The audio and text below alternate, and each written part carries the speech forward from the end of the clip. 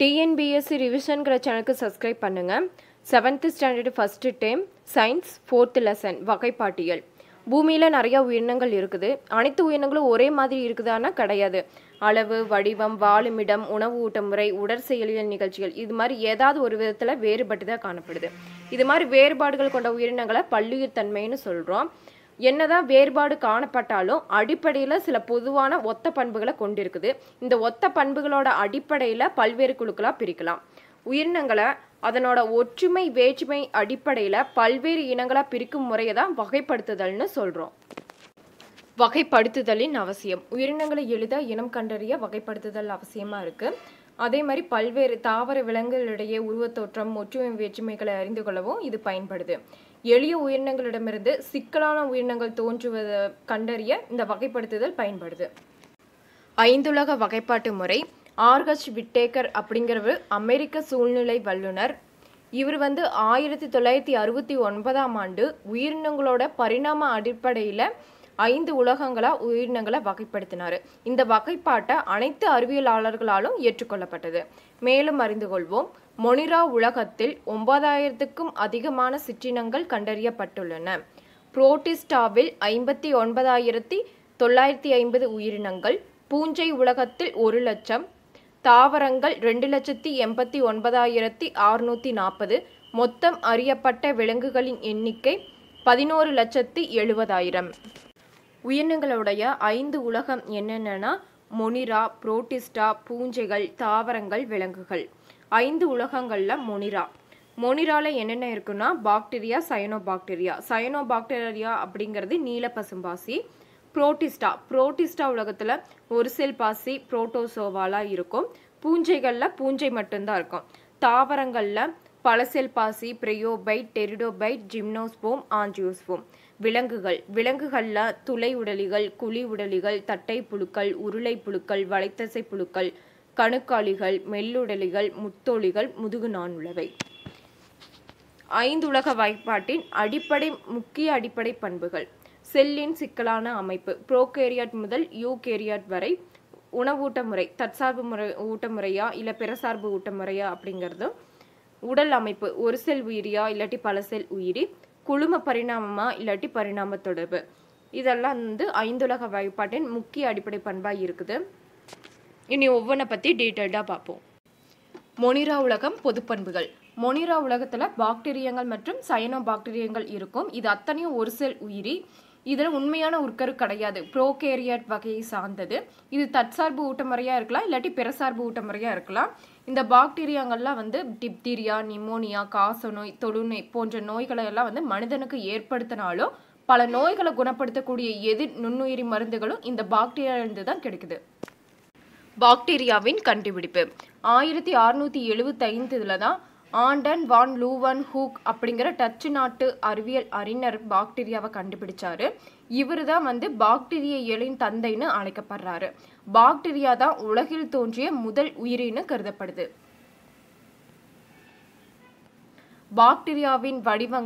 பாக்டீரியாவோட வடிவங்கள் என்னன்னா கோல் வடிவம், கோள வடிவம், காற்புள்ளி வடிவம், சுருள் வடிவம்.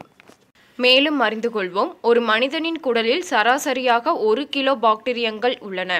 மனித உடலின் இயல்பான ஆரோக்கியத்திற்கு இப்பாக்டீரியங்கள் அவசியமானவை. பாக்டீரியாவின் நன்மைகள். புகையிலை தேயிலை பதப்படுத்துதல், பொருட்களின் மறுசுழற்சி, தொழிற்சாலையில் பங்கு, மருத்துவத்தில் பங்கு, விவசாயத்தில் பங்கு, தோல் பதப்படுத்துதல். இதிலெல்லாம் நாம் பாக்டீரியா நன்மை செய்யுது. பாக்டீரியாவினால் ஏற்படும் தீமைகள். தாவரங்களுக்கும் மனிதனுக்கும் பல நோய்களை பாக்டீரியா உண்டாக்குது. அது என்னன்னா ஃபர்ஸ்ட் தாவர நோய்கள். எலும்பிச்சையில் கழலை நோய், உருளையில் வளைய அழுகல் நோய், ஆப்பிளில் தீ வெப்பு நோய், தக்காளியில் வாடல் நோய். இதெல்லாம் தாவர நோய்கள். மனித நோய்கள் காச நோய், வாந்தி பேதி, தொழு நோய், பிளாக். இதெல்லாம் பாக்டீரியாவினால மனிதனுக்கு ஏற்படக்கூடிய நோய்கள். புரோட்டிஸ்டா உலகம் பொது பண்புகள். புரோட்டிஸ்டா உலகத்தில் ஒரு செல்லாலான யூகேரியாட்டுகளும் காணப்படுது. தாவர விலங்கு புரோட்டிஸ்டாக்கள் கடல் நீரிலும் இருக்கும், நன்னீரிலும் காணப்படுது.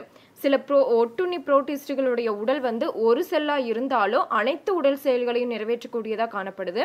இதனுடைய உட்கரு சவ்வினால் சூழப்பட்ட உட்கருவா காணப்படுது. இதுக்கு பேர் தான் யூகேரியாட். சில உயிரிகள்கிட்ட பச்சையம் காணப்படுவதால ஒளிச்சேர்க்கை மூலம் உணவை தயாரிக்குது. எடுத்துக்காட்டு யூக்ளினா.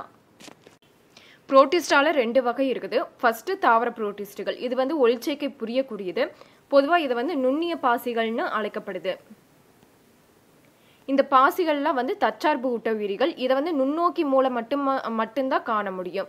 இது வந்து தனி செல்லாகவோ இலைகளாகவோ குழுமங்களாகவோ மட்டும்தான் காணப்படும். எடுத்துக்காட்டு கிளாம்டோமோனாஸ் வால்வாக்ஸ். ரெண்டாவது விலங்கு புரோட்டிஸ்டாக்கள். இது பொதுவாக புரோட்டோசோவான்கள்னு அழைக்கப்படுது. புரோட்டோசோவான்களில் அமீபா, பாரமீசியம் போன்ற விலங்குகள்லாம் அடங்கும். சிலியேட்டா அப்படிங்கிற வகுப்பை சார்ந்த பாரமீசியத்தில் குறி இலைகள் வந்து காணப்படுது. சார்கோடினா அப்படிங்கிற வகுப்பை சேர்ந்த அமீபால பொய்க்கால்கள் வந்து உள்ளது. ஒரு செல் தாவரங்களை தாவர மிதவை உயிரிகள்னு, ஒரு செல் விலங்குகளை விலங்கு மிதவை உயிரிகள்னு அழைக்கப்படுது. யூக்ளினா அப்படிங்கிற புரோட்டோசோவா வந்து 2 வகையான ஊட்ட முறையை கொண்டுள்ளது. சூரிய ஒளி கிடைக்கும் போது தற்சார்பு ஊட்ட முறையையும், சூரிய ஒளி இல்லாத நேரங்களில் பிறசார்பு ஊட்ட முறையும் கொண்டிருப்பதால இதை வந்து கலப்பு ஊட்ட முறைன்னு அழைக்கப்படுது. யூக்ளினா வந்து தாவர விலங்குகளிடையே ஒரு எல்லை கோட்டில் இருக்கு. பூஞ்சைகள் உலகம் பொது பண்புகள். பூஞ்சையோட உலகத்துல ஈஸ்டுகள், மோல்டுகள், காளான்கள், நாய்க்குடைகள், பஃபந்துகள், பென்சிலியம் இதெல்லாம் அடங்கும். பூஞ்சைகள் பார்த்தீங்கன்னா பல செல்களாலான யூகேரியாட் செல் அமைப்பை கொண்டது. இதனுடைய உடல் வந்து ஹைப்பா அப்படிங்கிற இலைகளால் ஆனது. பூஞ்சைகள் கிட்ட பச்சையம் இல்லாததுனால பிற உயிர்களிடமிருந்து உணவை பெறும் பிறசார்பு ஊட்ட முறையை சார்ந்தது. இதனுடைய செல் சுவர் வந்து கடினமான கூட்டு சர்க்கரையாலான கைட்டின் அப்படிங்கிற பொருளால் ஆனது. பூஞ்சைகள் வந்து இயற்கையில் மக்குண்ணிகளாகவும் சிதைக்கும் உயிரிகளாகவும் இல்லாட்டி ஒட்டுண்ணிகளாகவும் பிற உயிரியை சார்ந்து வாழ்தலாகவும் காணப்படுகிறது. பழைய ரொட்டி, பாலாடை கட்டி, பழம் போன்ற உணவுப் பொருட்களின் மீது மோல்டு பூஞ்சைகள் வந்து வளரும். பென்சிலியம் அப்படிங்கிறது ஒரு பூஞ்சை தான். இதில் பச்சையும் இல்லாதனால இறந்த மக்கிய பொருட்களின் மீது சாருணியாக வாழுது. இதனுடைய உடல் பார்த்தீங்கன்னா இலைகளால் ஆனது. பென்சிலியம் அப்படிங்கிற பூஞ்சையிலிருந்து தான் பென்சிலின் அப்படிங்கிற ஒரு எதிர் நுண்ணுயிரி மருந்து பொருள் வந்து பிரித்தெடுக்கப்படுகிறது. இதுதான் மருந்து பொருட்களின் ராணின்னு அழைக்கப்படுது. ஈஸ்டுங்கிறது ஒரு செல் உயிரி. இது ஒரு சாருணி பூஞ்சை, முட்டை வடிவம் கொண்டது. இந்த ஈஸ்ட் வந்து நொதித்தல் முறையில் ஆல்கஹால் தயாரிக்க பயன்படுது. இந்த நொதித்தல் முறையில் சர்க்கரை கரைசல் ஆல்கஹாலா மாறும்போது ஈஸ்ட் வந்து கரியமில வாயுவை வெளியேற்றுது. இதுதான் ரொட்டி தயாரிப்பிலும் உதவுது. மேலும் அறிந்து கொள்வோம். சில பூஞ்சை காளான்கள்லாம் வந்து கடுமையான விஷம் கொண்டது. பெரியவர்களுடைய ஆலோசனை இல்லாமல் சிறுவர்கள் வந்து இந்த காளான்களை தொடவோ உட்கொள்ளவோ கூடாது. தாவர உலகம். இந்த தாவர உலகத்தில் நிலவாழ் தாவரங்களும் நீர்வாழ் தாவரங்களும் அடங்கும். நீ தாவர உலகத்தை பற்றி பார்ப்போம். பாசிகள் பல செல் உயிரி. எடுத்துக்காட்டு லேமினேரியா, ஸ்பைரோகைரா, கேரா. நீர்நில வாழ்வன பிரயோபைட்டுகள். எடுத்துக்காட்டு ரிக்ஸியா, மாஸ். விதைகளற்ற பூவா தாவரங்கள் டெரிடோபைட்டுகள். எடுத்துக்காட்டு பெரணிகள். திறந்த விதை தாவரங்கள் ஜிம்னோஸ்பெம்கள். எடுத்துக்காட்டு சைக்கஸ், பைனஸ். மூடிய விதை தாவரங்கள் ஆஞ்சியோஸ்பெம்கள். எடுத்துக்காட்டு புல், தென்னை, மா, வேம்பு. தாவரங்கள் வந்து பல செல்களான யூகேரியட் அமைப்பை சார்ந்தது. இதனுடைய செல்கள் வந்து செல்லோஸ் அப்படிங்கிற செல் சுவரை கொண்டுள்ளது. இதுகிட்ட பச்சையும் இருப்பதால தற்சார்பு ஊட்ட முறையை கொண்டுள்ளது. சில தாவரங்கள் பார்த்தீங்கன்னா பிறசார்பு ஊட்ட முறையும் கொண்டுள்ளதா இருக்குது. எடுத்துக்காட்டு கஸ்குட்டா ஒரு ஒட்டுண்ணி. நெப்பந்தஸ், டிரோசிரா அப்படிங்கிற தாவரங்கள்லாம் வந்து பூச்சியுண்ணும் தாவரங்கள். மேலும் அறிந்து கொள்வோம் தாவர உலகம். இது ரொம்ப ரொம்ப முக்கியம். நீர்நில வாழ்வன பிரயோபைட்டுகள் 24,000 சிற்றினங்கள். இதுக்கு ஒரு சின்ன ஷார்ட்கட்டு. நீர்லையும் நிலத்துலையும் இருக்கிறத ஃப்ரை பண்ணி சாப்பிட்றதுக்கு 24,000 ரூபா ஆகுமாமா அப்படிங்கிற மாதிரி ஞாபகம் வச்சுக்கோங்க. விதைகளற்ற பூவா தாவரங்கள் டெரிடோபைட்டுகள் 10,000 சிற்றினங்கள். டெரிங்கிறத தெரின்னு ஞாபகம் வச்சுக்கோங்க. தெரி படம் பார்க்கறதுக்கு 10,000 டிக்கெட் எடுக்கணும். திறந்த விதை தாவரங்கள் ஜிம்னோஸ்பெம்கள் 640 சிற்றினங்கள். ஜிம்முக்கு போகிறதுக்கு மந்த்லி ஃபீஸ் 640 ரூபா ஆகுமாமா, அது மாதிரி ஞாபகம் வச்சுக்கோங்க. மூடிய விதை தாவரங்கள் ஆஞ்சியோஸ்பெம்கள் 2,55,000 சிற்றினங்கள். ஆஞ்சிங்கிறது இஞ்சி ஞாபகம் வச்சுக்கோங்க. இஞ்சி எப்பவுமே விளையச்சு தான். ஸோ 2,55,000. விலங்கு உலகம் பொது பண்புகள். இது வந்து பல செல்களாலான யூகேரியட்டில் அடங்கும். விலங்கு உலகத்தில் காணப்படுற அனைத்து விலங்குகளுமே பிறசார்பு ஊட்ட முறையை கொண்டுள்ளது தான். இது ஒரு நுகர்வோர், இது ஒரு வகையான நுகர்வோர் அப்படின்னு சொல்கிறாங்க. இதனுடைய செல்களில் பிளாஸ்மா செவ்வு காணப்படுது. இதனுடைய தசைகளில் சுருங்கும் தன்மையுடையது. நன்கு வளர்ச்சியடைந்த கட்டுப்படுத்தப்பட்ட ஒருங்கிணைப்பு கொண்டதா காணப்படுது. நரம்பு செல்கள் காணப்படுவதால உணர்வுகளை கடத்தும் திறன் பெற்றுள்ளது. சில விலங்கினங்கள் ஒட்டுண்ணிகளாகவும் வாழுது. எடுத்துக்காட்டு நாடாப்புழு, உருளைப்புழு. விலங்கு உலகத்தில் உள்ள விலங்குகள் பார்த்தீங்கன்னா இடம் விட்டு இடம் நகருது. ஆனா முதிர்ந்த கடற்பஞ்சு, பவளங்கள்லாம் பார்த்தீங்கன்னா நிரந்தரமா ஒரு வாழிடத்தின் மேல ஒட்டி வாழுது. விலங்கு உலகம் பின்வரும் தொகுதிகளையும் பண்புகளையும் கொண்டுள்ளது. துளையுடலிகள், துளைகள் கொண்ட உடலமைப்பு. எடுத்துக்காட்டு கடற்பஞ்சு. குழியுடலிகள், உடற்குழி உண்டு. எடுத்துக்காட்டு ஹைட்ரா, ஜெல்லிமீன். தட்டை புழுக்கள், தட்டை வடிவ புழுக்கள். எடுத்துக்காட்டு நாடாப்புழு. உருளை புழுக்கள், உருளை வடிவ புழுக்கள். அஸ்காரிஸ், உருளைப்புழு. வலைத்தசை புழுக்கள். ஒத்த உடற்கண்டங்கள் காணப்படும். நீரிஸ், மண்புழு. கணுக்காலிகள், கால்களில் கணுக்கள் காணப்படும். பூரான், கரப்பான் பூச்சி, தேள். மெல்லுடலிகள், ஓடுடைய மென்மையான உடலமைப்பு.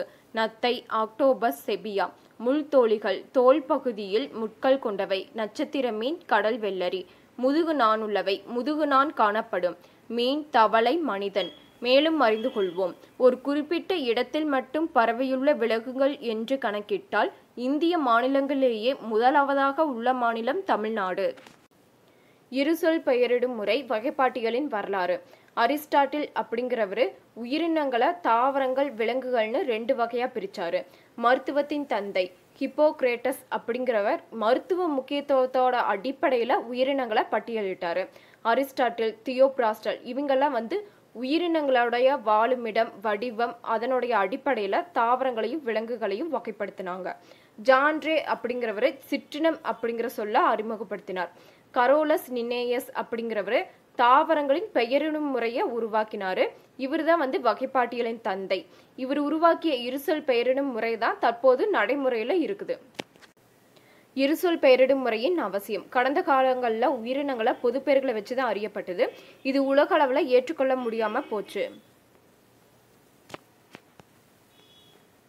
இந்த குழப்பத்தை தவிர்க்கிறதுக்காக தான் அறிவியல் பெயரிடும் முறை தோன்றுச்சு. இது உலக அளவிலையும் பின்பற்றப்பட்டது.